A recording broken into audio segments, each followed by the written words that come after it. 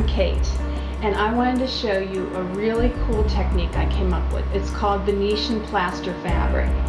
And here's a piece of Belgian fabric.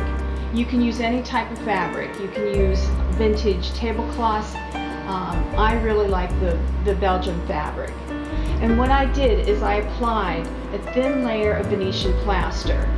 What I like about Venetian plaster, it's already mixed, so there's no mixing, and when it dries, it's just a beautiful, creamy, beautiful texture that I love. And it's a really easy technique. What I do is I apply a layer of the Venetian plaster onto the fabric, and as it's drying, I stretch it and crease it and distress it. I've taken my original artwork and have done some photo transfers with my artwork and applied them onto the Venetian plaster fabric. And here's a piece that I've done, and I've actually applied oil glazes.